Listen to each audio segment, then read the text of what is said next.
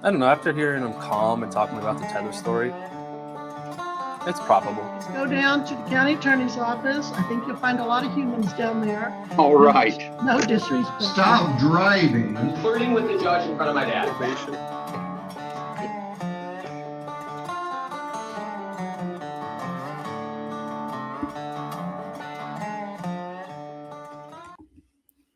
What's going on? This is Colin. How's everyone doing? Happy Saturday. Happy college football day. I've got a good collection of angry judges for you today. Start off with, you know what? I don't remember the judge's name in the first video. Covered him before. He's around. You'll know when you see him.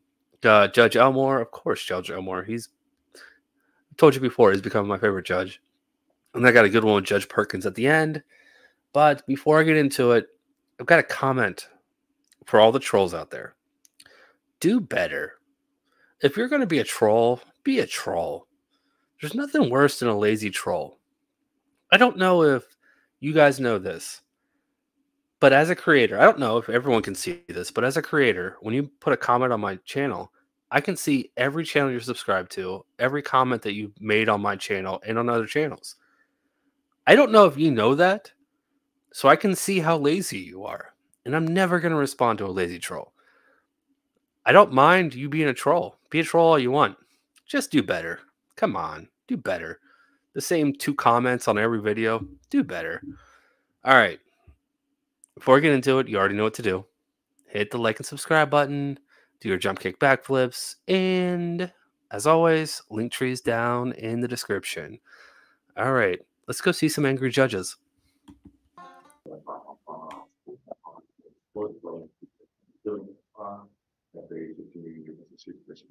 Yes, good afternoon, Mr. Mifanaga. I'm Judge Eric Morrow. This is the state court expedited accusation calendar that we're conducting by video. Do you agree to have your case heard by video?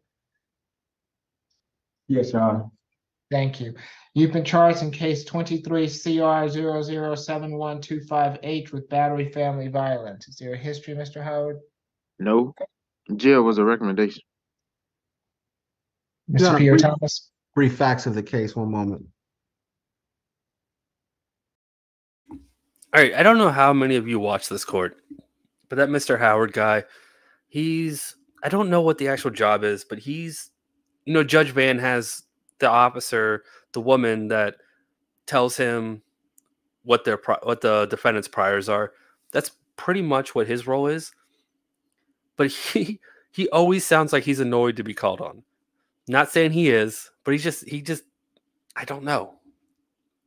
Never sounds like he wants to be bothered, and it's funny to me. Every time he talks, I laugh because he always sounds like he's bothered. All right, I'm not going to rant anymore about him, but let's go. But he's funny. He's funny.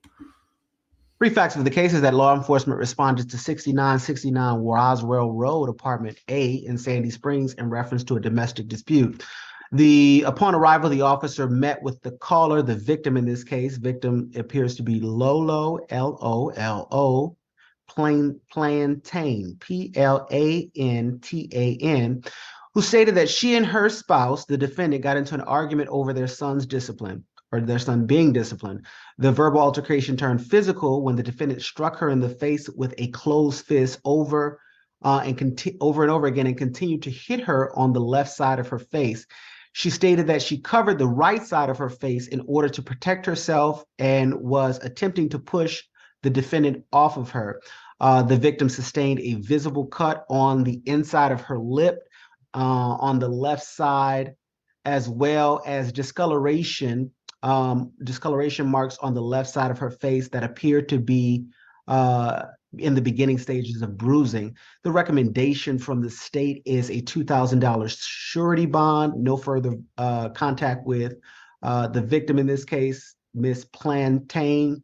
Stay away from that incident location, 6969 Roswell Road, Sandy Springs. The completion of a family violence intervention program, no alcohol, drugs, or weapons. Our office was able to get in contact with the victim, and she advised that they live together and they share one child. She confirmed the events in the warrant. And she stated that this is not the first time that the defendant has been violent towards her, and this is not the first time that the police has been called out. She stated that this is the first time the defendant has been arrested, however. I do believe that she is on the call, and so we'd give an opportunity and sound for her in accordance with Marcy's law. So if we could sound for Ms. Plantain, that'd be greatly appreciated, Your Honor. Yes, I see her there, Ms. Plantain. If you would like to address the court, I need for you to raise your right hand for me. Yes. Do you swear affirm the Yes. testimony? Okay, I can see you. Do you swear affirm the testimony you're about to give before this court be the truth, the whole truth, and nothing but the truth? Yes, I do. Okay, you can put your hand down. What would you like to tell the court? Your Honor, what I'd like to tell you is what happened yesterday was a completely misunderstanding between me and Moses. Me and Moses, we have one child who is at the background here. I just picked him up from school. And this is our only child whom we love so much. So what happened yesterday was, a minor misunderstanding which escalated, and we as adults, we took full responsibility for not being able to behave ourselves. And then that's why, whatever happened had happened. But the bottom line is, Your Honor, Moses is a good father, a person of moral conduct. Of course, we do disagree at some point as parents, but the bottom line is a very good person. We normally disagree verbally, but nothing physical, and his son is here, is asking for him because today they plan going hiking at the Chattahoochee River. So he's a very good father. He's a very good person. I apologize for wasting your time for something which I am feeling so bad. It's something we should have handled, as a family. So this is very, very heartbreaking. We would like to have him back at home. We love him so much. His son has been asking a lot for him. He's back now and he's asking his mother's back home. And I'm like, no, we had to run into the car to take this call. So it's very, very emotional for all of us. So, Your Honor, I'd like to beg your mercy for him so that he can be discharged. This is something which was not supposed to happen in the first place, but it happened. This is a very huge mistake, and we're going to learn from our mistake. And next time as parents, we're going to handle ourselves, better, because what happened yesterday was not supposed to happen at all. So I beg your mercy, Your Honor, please help us. I'm sorry, I'm very emotional. I'm so sorry, I'm very emotional. I need for you to pull yourself together because I have some questions for you. Yes, sir. Okay. Did you find it necessary? And yeah, I am a bit that you have your child in the car while you're discussing these matters with the court. But that is your, no, I'm not telling you to let him out of the car, but I'm saying, because I don't know how safe that is. But you've got a father that's in custody. You're emotional. Apparently, you had to call the police yesterday for this incident, and you're doing what you're doing right now, and that's in front of your son. That causes me distress. Okay, that should also cause you and Mr. Moses distress also. So, in answering my questions, has this ever happened before? Yes, Your Honor. This has happened before in the past, where we have some disagreements, and it's very not something very serious, very minor things. Maybe he doesn't disagree on something which I like to do for Gabriel. Because as a mom, sometimes maybe I tend to spoil him a lot. So those kind of things which are very, very minor. Yes. Okay, but well, there are allegations of physical violence in this case. Has that ever happened before? Yes, it has happened in the past, but not to the extent that happened yesterday. Okay, and Mr. Pierre Thomas, do you have any questions? I just want to be clear. Who called the police? I did. Okay. And why did you call the police? So I called the police, I think, as I said earlier, I wasn't thinking straight. I was very emotional. I overreacted. I strongly believe it's something which we could have speak and talk about it, because as I said, it wasn't something which was very major. It's about, you know, how to discipline your child, how and when. So it's something as a parents, as adults, something that we can do and we can agree this is the best way to discipline our child. Well, one thing. Did he lay his hands on you? Yes. Sorry, can you repeat the question? Did he lay his hands on you? Yes, he did. Okay, well, that does not have anything to do with the argument that you have over disciplining your child. Those are two separate issues. Okay, him laying his hands on you, if that's what you're telling this court that he did, is not acceptable, regardless of what the circumstance. And you need to know that. Yes, sir. I'm concerned more about for that little boy that's behind you. You two are grown adults. But yes, the trauma that you're causing that little boy that's sitting behind you, you all need to think about that. Yes, sir. So, sir, he's no, behind me. I don't need sorry. Okay. Ms. Atai? Yes, Your Honor. My client is a 39-year-old and does have the 7-year-old with the complaining witness. He has a master's in finance. He's not employed right now, states that he's depressed from his father passing, I think in 2019. The warrant does state that the disagreement or the incident stemmed from the complaining witness slapping the child, and my client did not agree with that.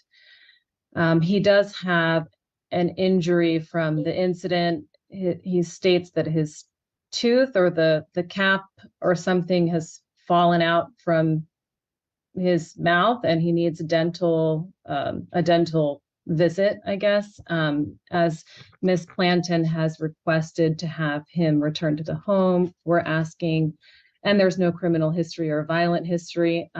We're asking for a signature bond and no stay away.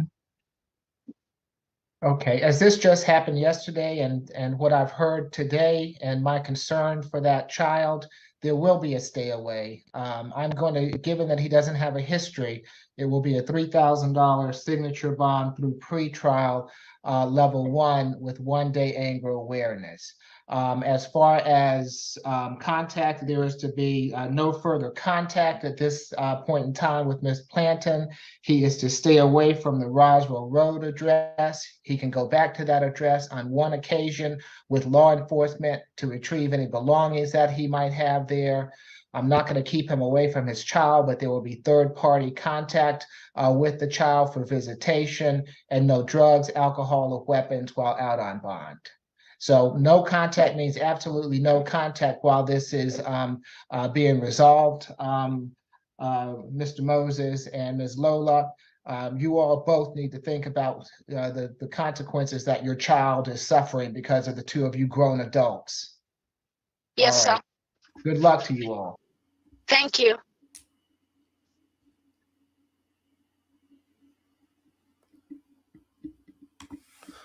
All right. What do you guys think? Was Judge a little harsh? Or was he right on the money? I don't know. You let me know. I'll tell you that I do think it's inappropriate to have your kid in the car with you while you're discussing a domestic violence situation. I don't think the son needs to hear that at all. So I agree with the judge on that. Was he a little harsh on his explanation? Maybe. Maybe not. I don't know. Let me know in the comments. All right. Judge Elmore. This one's good. Let's go.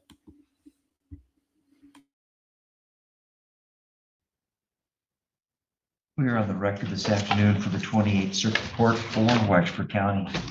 And we are taking up the case of the people of the state of Michigan versus Matthew Peer. This is case number 22-13312FH. Appearances, please. Good afternoon, Your Honor. Tony Wiggins on behalf of the people. Nicholas Klaus on behalf of Mr. Peer. Thank you. Mr. Pierce here seated next to his counsel. We're here for a final pre-trial conference. Before I begin or continue, let me take a quick look at the file.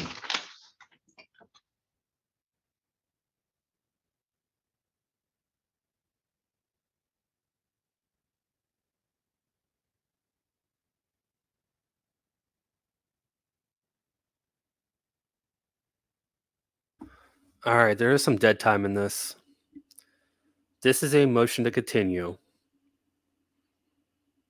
Judge flipping through papers because he reads them all day long. I don't know how you read that fast. Maybe he just knows where to read, where the important information is. I don't know. But just wait till you hear how many times this has been continued. Then you'll understand his frustration. Just look at him flipping through those papers. What is he looking for? All right. He might have found it. I really want you guys' opinion on this one, though. Is this attorney games? The defendant really didn't do anything wrong outside of the crime he committed. I think this is a defense attorney tactic, and judge is just not having it. That's my opinion.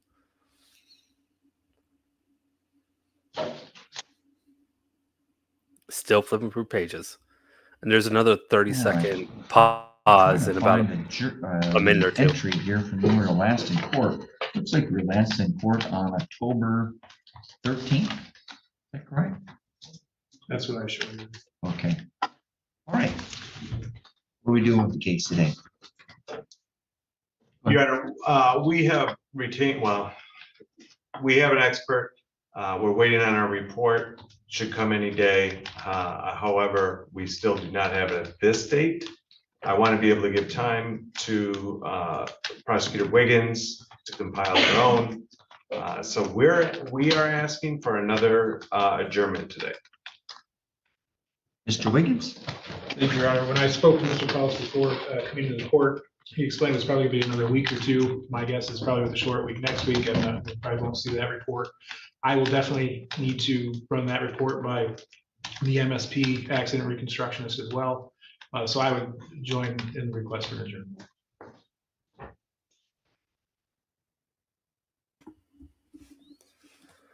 All right. I think this is the minute that he's down again while he's thinking about this. For all the attorneys out there and law nerds, how long do you wait for a witness to create a report? Is this on the witness? Is it on the attorney? Whose fault is this? I don't want to. Let's just be blunt. I'm at my wit's end with this case. Why would I grant this adjournment? You had a month to get it done. You've had the case now for a couple months. How come? Why do I grant this? I'm ready to do a trial on December 5th. And I will make it, I'll put in that deadline. You got till Monday to get the report. Your Honor, we'll make it Wednesday. You can get the report by Wednesday next week. Your Honor, I don't think we're going to have it by the day before Thanksgiving next week. Then I'll just deny you the right to present the expert witness.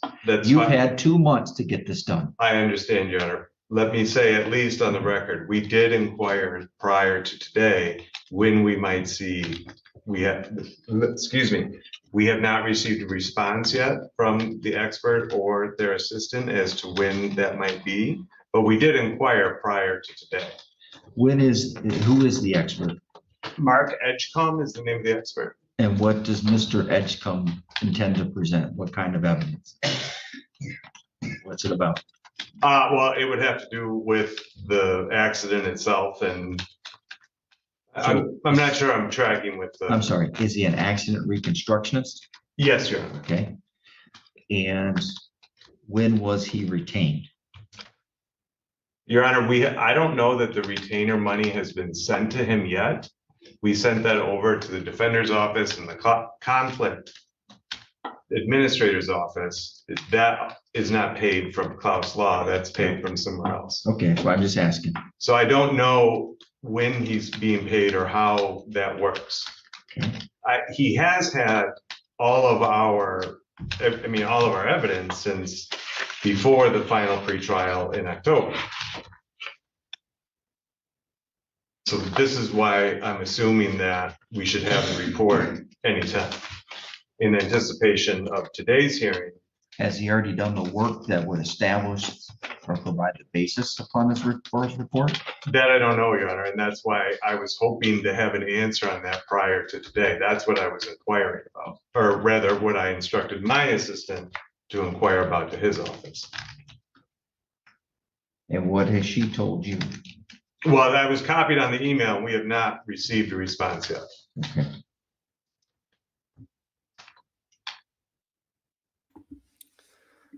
There's a lot of pushing blame to other people right now. I agree that the judge should be frustrated with this. But what do you do? I don't know if he's basing his whole case off of this reconstruction expert, but he hasn't been paid yet. So it's probably the last thing on his list to do. I don't know if this is a public defender's office. He said the name of his office, but he didn't say the public defender's office. So I don't know how that works.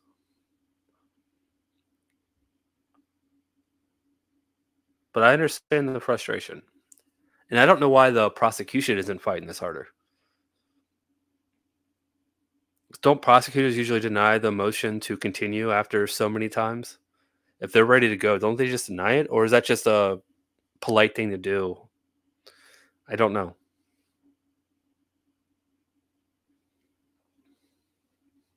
We're going back to flipping through papers. You know what he's doing right now. All right, before he says it, how many times has this case been continued?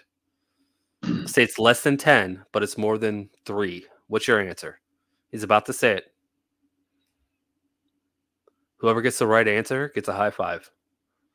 You know what? You get a high five from Heather. Heather will give you a high five.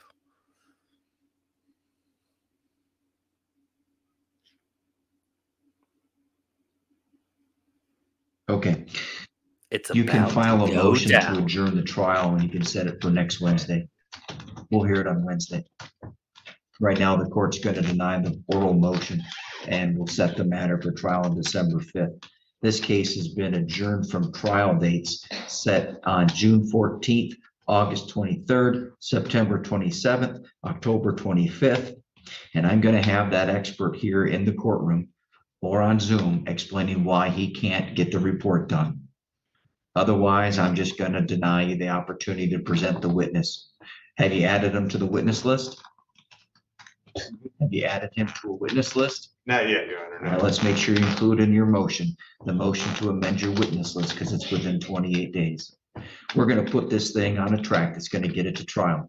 And your expert's going to have to plan on being here on December 5th. And I'm going to give you a deadline, most likely. And you're going to have, I'm going to put the feet to the fire. And maybe, just maybe, Mr. Wiggins is going to have to file a motion, which I'll entertain appropriately, on December 1st, which is the Friday before the trial, and we'll deal with it then. The court's not going to drag its feet anymore or allow any party. And I understand Mr. Klaus is trying to work with. I've got Mr. Klaus asking for an extension on a trial with a witness he's never spoken to and doesn't know if he's done it well. Have you spoken to with him about his work? Oh, yes, Your Honor. I have spoken to him. Do you know what he's going to say? I don't know what he's going to say yet, Your Honor. No. Well, we'll set it for a hearing on Wednesday. We don't have enough time to deal with that today. I'll expect you to file a motion. I know the government has a certain amount of time. I'm going to still hold the hearing on Wednesday. And you can contact the clerk's office and get a schedule. I'm sorry, not the clerk's office, my office. And we'll put it, like I said, we'll put it on the trial, on the court docket for Wednesday. Thank you. Thank you. We're adjourned.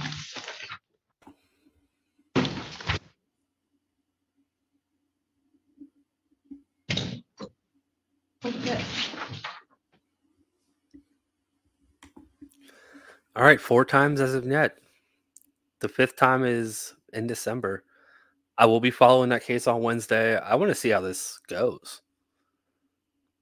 When the judges get upset, that's not a good sign. But yeah, let me know about the prosecutor. Why wasn't he objecting to the objection? Objecting to the objection. No, objecting to the continuance, the adjournment. That's better. I don't know. I don't know if the prosecutor doesn't have a good case or he's waiting for the defense to see I don't know. This doesn't make any sense. It doesn't make any sense for it to be pushed out this part. I don't know if they even said the actual charge that this guy was charged under. There's a lot to this case I don't know, which is why I'm going to be watching on Wednesday. All right, let's finish up with Judge Perkins. This is a more fun one. More fun? A funner? Funner is not a word. It's a more exciting clip than the last two, as opposed. Well, no, let's just go. You know what? Let's just go. Words are hard. Yes, Judge, I'm here. Let's go back on the record with Ms. Landry. Ms. Landry, Ms. Landry, she had a 31 plus mile an hour over the speed limit. The offer was pleading to the amended count of a limited access 11 to 15 on that day. But if she took a driving course and completed it, then the offer would be reconsidered. Is there a different offer? I do have completion of the driver course in the file. Is there a different offer you would yes, Judge, in consideration of the fact that she has completed the driver's course, so people would offer a further reduction to 1 to 5 over. All right. Ms. Landry.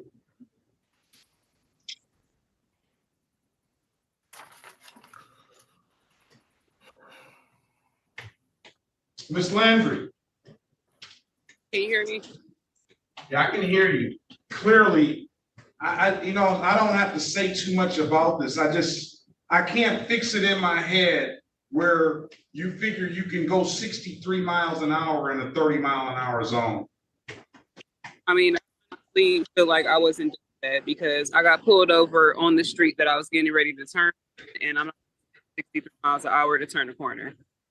So so that's your defense?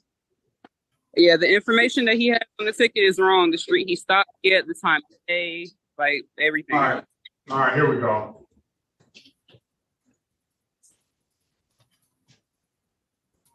It's just you now she's trying to go in the breakout room and get Mr. Corporal Bennett out. He just so happens to be here. Mr. Garrett. Okay, Judge. I don't know if he remembers it because it wasn't set for formal hearing today. Okay, one moment. I will get Corporal Bennett. Appearance on the record, Your Honor. You said Garinger? Yes. All right, Attorney Luke Garinger, P85677, appearing on behalf of the City of Detroit.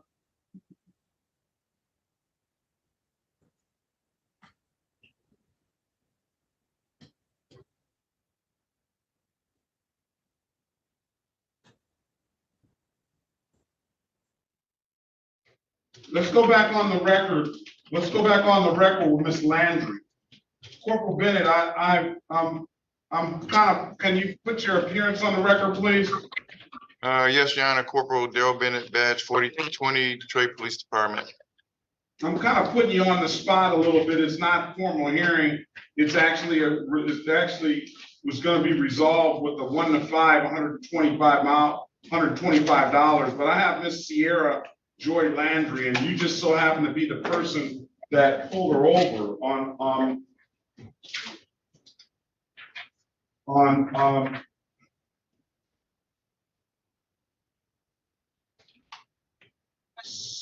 back on September 20th, 2021, on Schoolcraft and Memorial. She was driving a 2020 GMC Gray, going 31 plus. You wrote her for 31 plus. It says 63 and a 30. You do use device number DSR2X, and you had the notes down here saying that the distance was 200 feet.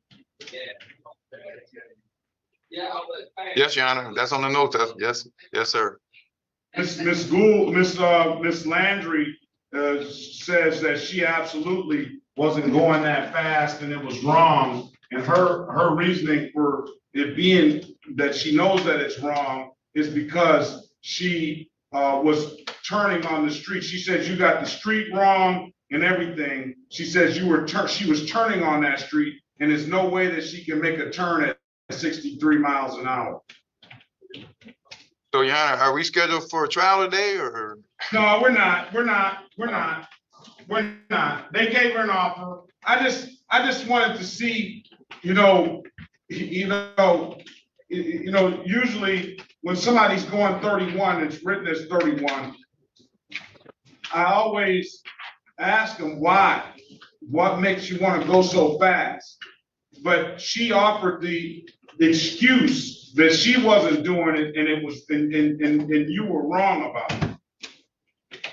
Well, I get that a lot, Your Honor, but I am radar certified since 2000, so I've been doing it for quite 23 years. So I think I know my cars when I pull them over. What's Ms. Landry got to say about that? I said that he pulled me over on Asbury Park, and he had on the ticket that it was at Memorial that he stopped me. And like I said, the time of day was. Let me ask you this. Do you have to pass Memorial to get to Asbury Park? Yes, but I didn't pass Memorial going 31 miles an hour over the speed limit. It was early in the day. It was traffic. I can't go that fast there. Okay, Your Honor, so she's saying that where she got stopped at is the wrong location? So the ticket is actually the area where the radar picked her up, where I got a reading, Your Honor. So I clearly understand that. I clearly understand that. So Miss Landry, he didn't give you a ticket for turning at 63 miles an hour on Asbury Park. And you just indicated to the court that you had to pass Memorial to get to Asbury Park. He indicated that he clocked you at Memorial. Is that correct, Mr. Bennett? Yes, Your Honor. Yes, Your Honor. We just have somebody that really, I think, in my eyes, doesn't want to really take responsibility for her actions. She's speeding. Whether it's 63 in a 30 or not, I still think she's speeding, and that's why she's taking this deal. Yes, Your Honor, I think that's a good deal. What she doesn't understand, my visual estimate, I corroborate that with the actual device, Your Honor, the radar. So there's two things that she has to overcome.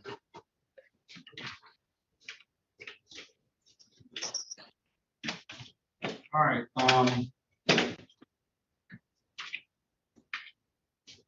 All right, I appreciate it, Corporal Bennett. Yes, Your Honor. I'm gonna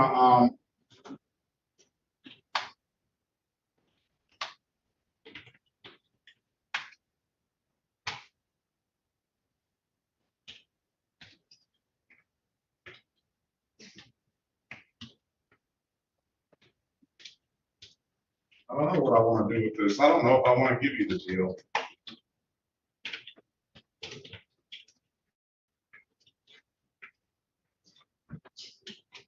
Your Honor, I could speak to either Gould or LaShore, whatever the court decides.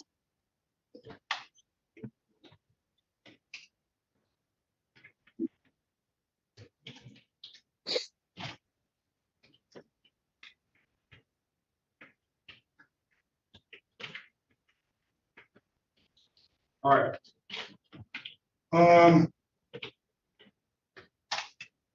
So where you weren't speeding at all then, Miss Landry? Maybe about 15 could have got me there 30 hours. You say what?